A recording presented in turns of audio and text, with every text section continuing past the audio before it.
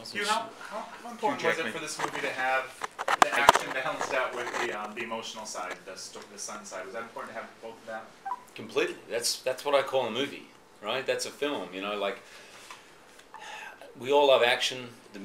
The action is fantastic, it's gnarly, but on its own, I'm not going to see a movie which is great. I mean, I think my son probably would, who's 11, but for me, that's not going to. Hey, man. Hi.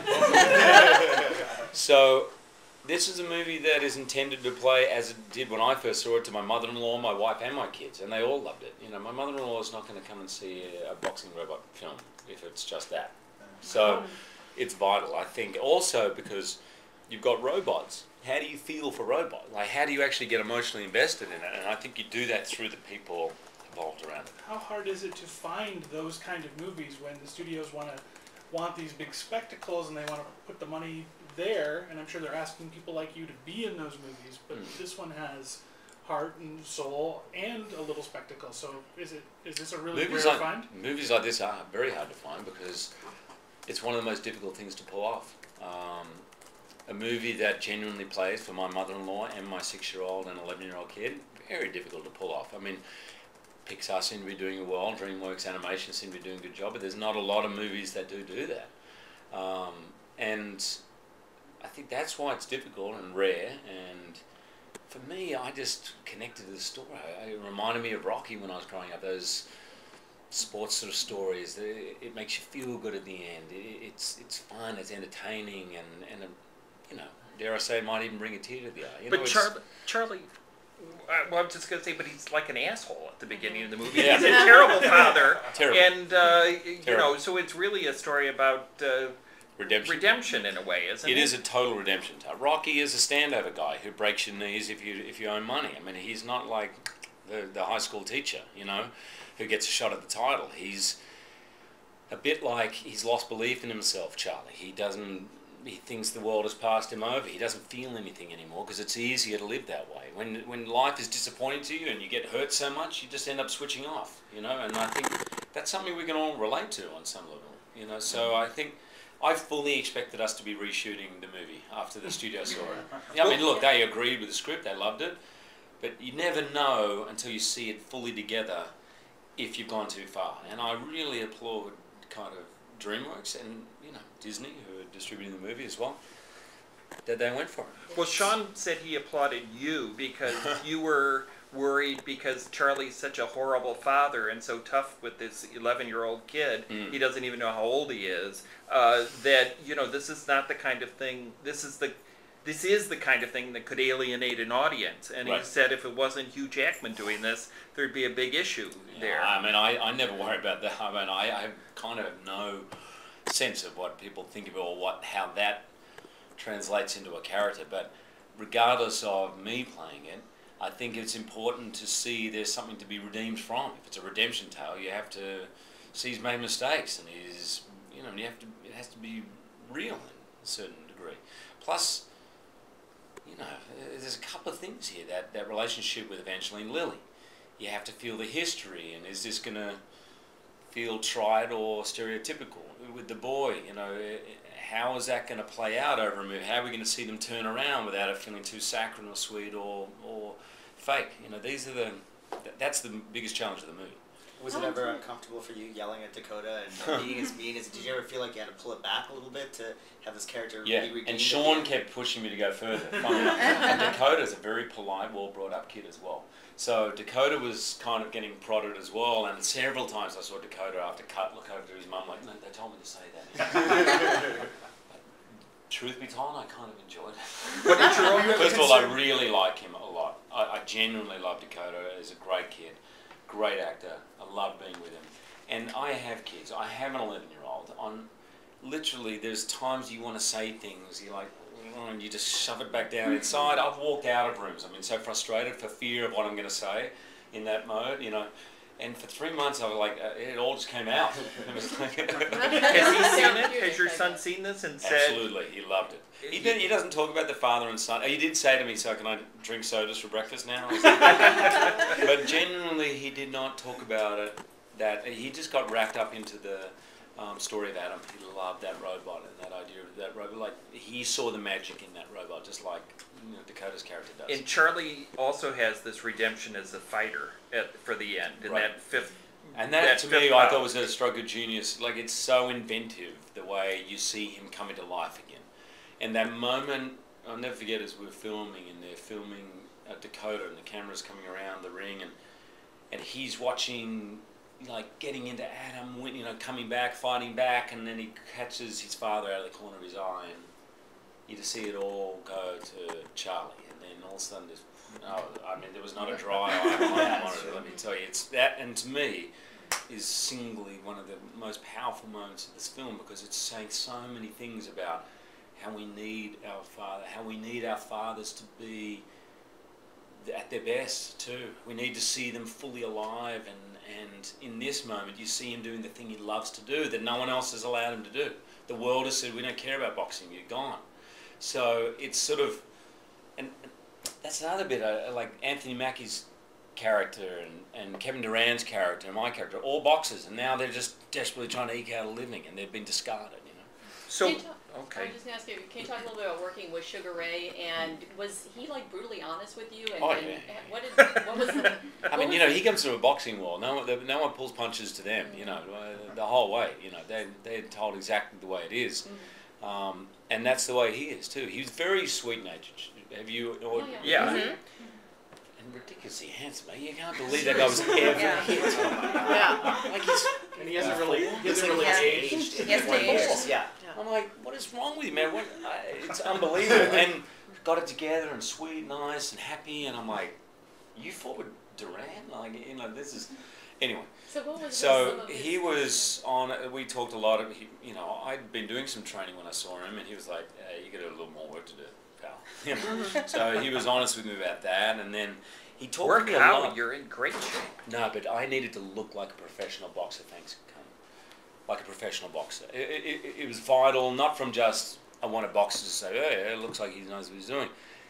As I said, that's when he comes alive, that moment. You need to see him, you have to believe that moment. In his face. As he boxes. It's like his whole being comes alive again, fully. And he also talked to me a lot about the corner man, about how he kept doing this to me. And he'd be behind the monitor, and I'd be right by the ring. We're doing cameras on me, and we're doing scenes. And he's like, he's like, he kept your strength through your eyes, the emotion through your eyes to that robot, to the human boxer, is everything. I said that's going to allow the audience to believe in the robots. It's going to sell. Your strength is how strong your robot is. Does your fight training from previous films come into play when you're working on this, or is it a whole new skill set that you have to learn? This is different because it's traditional boxing.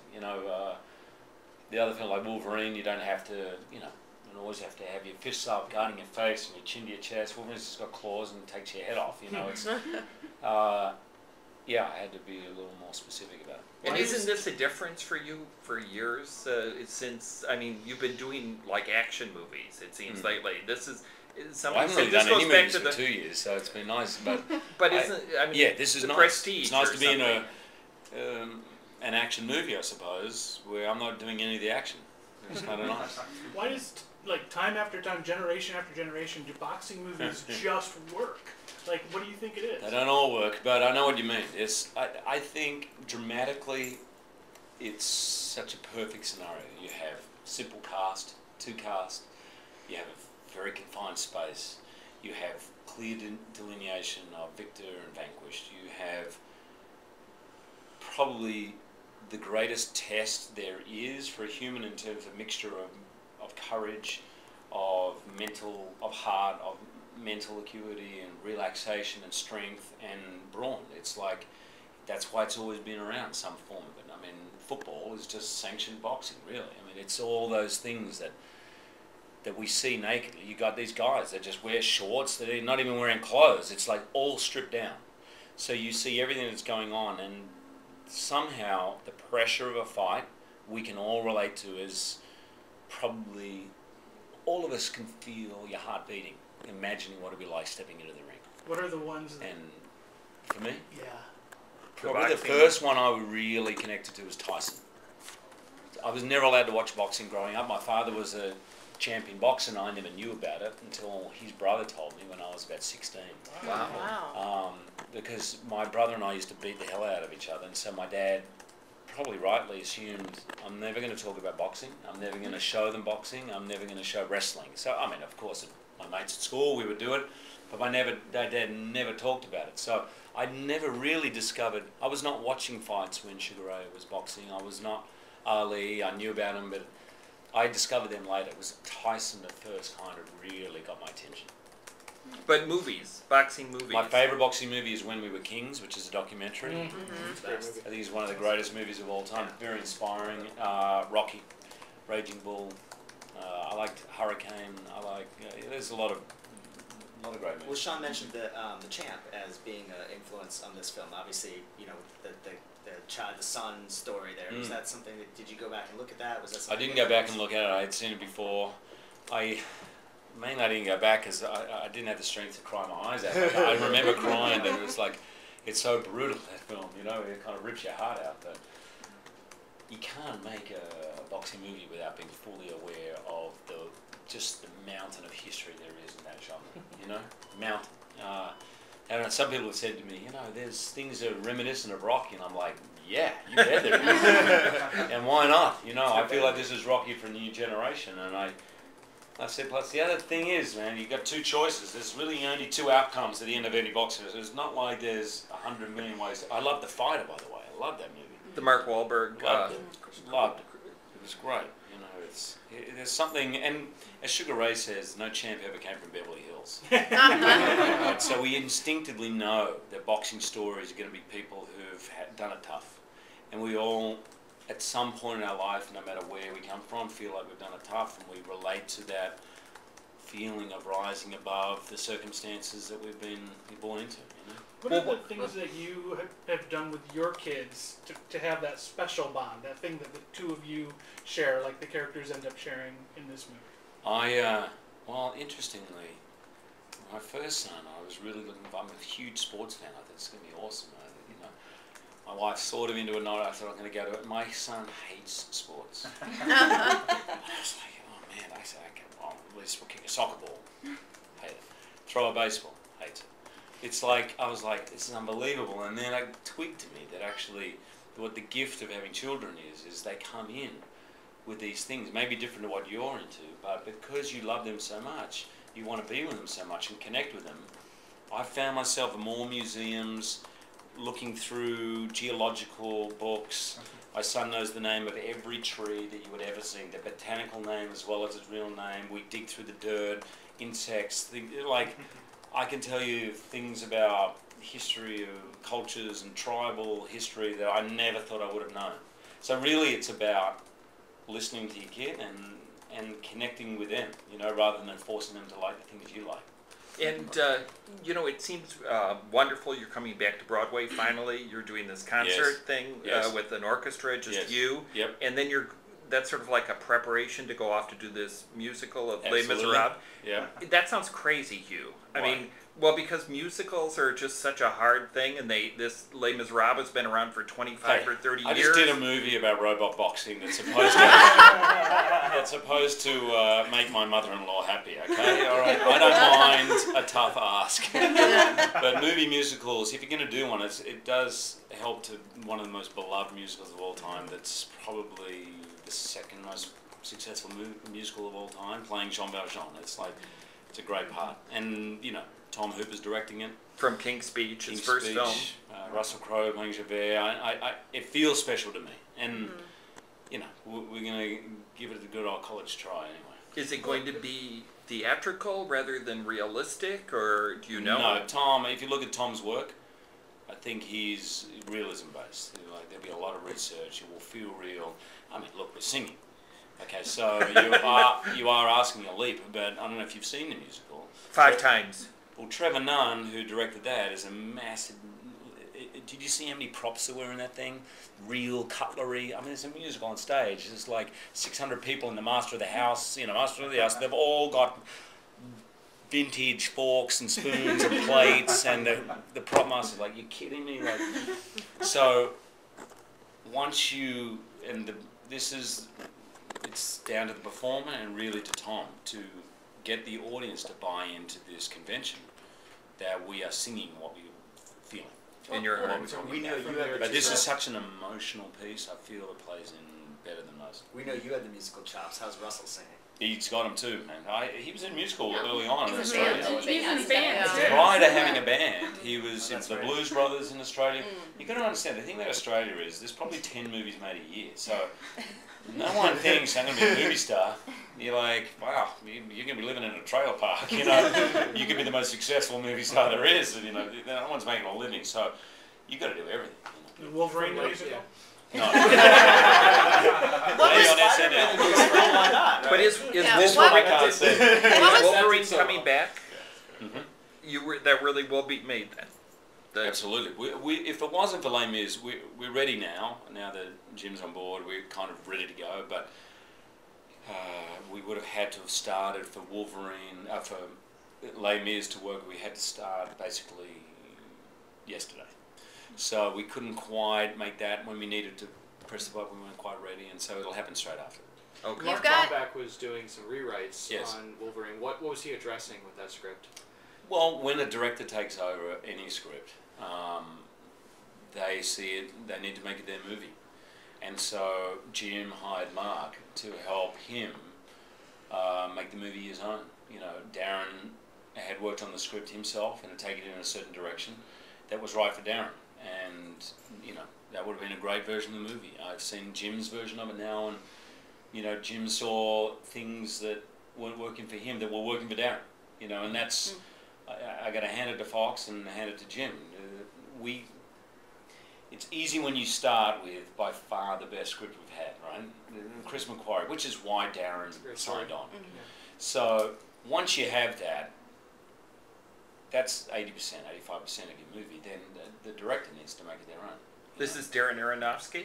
It was going to be Darren, and Darren's personal life precluded him from making the movie. So, you know, I asked him to do X-Men 3, I asked him to do Wolverine 1, and he was like, it's not so much for me. And then he read this, he was like, oh man, I'm in, this is the best comic book movie script I've ever read. You know, he's been dying to do one for a long time. So is it going to be like a really horror movie in a way? No, it is a little darker than what we've seen. I think a little more true to the character. Is it That really was Why do you- derived originally from intended. the Chris Claremont, Frank Miller miniseries of the 80s? Of the Japanese saga? Yeah. Absolutely. What- But if you read all of that, there's a lot of it, Yeah. and it is a little disparate, and some of Yeah. it's got X-Men in it. There's a wedding, and if you know all Yeah. that, and some of it doesn't, and so we take license with it. But Why do so you does think that, the right? X-Men movies and the Wolverine movie, why do you think that they have done so well? Because most comic book movies, let's be serious, have not been Really? very successful. Really? Yeah.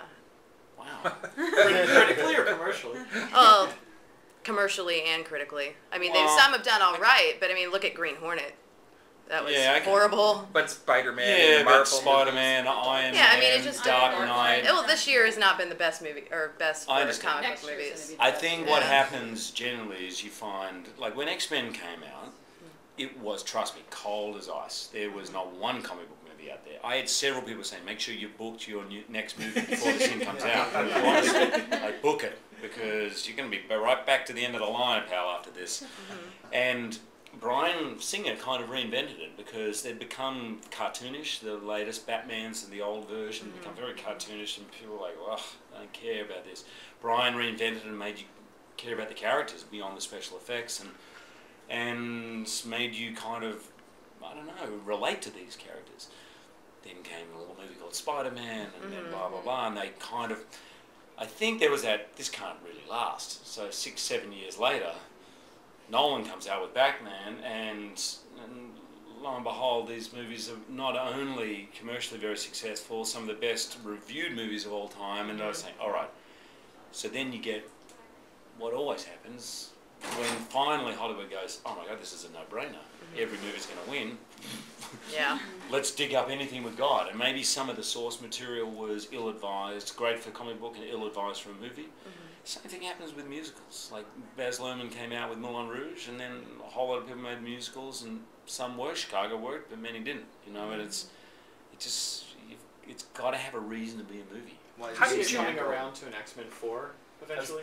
I was just going to ask why James Mangold is the right director for this project. Many directors wanted to do this film, I'm happy to say, because of the strength of the script. I know James, I know Jim. When he came in, he just had such a clear vision of where this movie should go. He had the best take. He's done many genres, and I know he's done many things. When I look at 310 to Humour, I'm like, and when he started talking about the outlaw Josie Wales, I was like, okay, now I think we're on the right track. And then he had a couple of things which, even with Darren's version of the script, I think hadn't been solved, that he just knew he had the key. Like he had the key to the script. It's very hard to explain.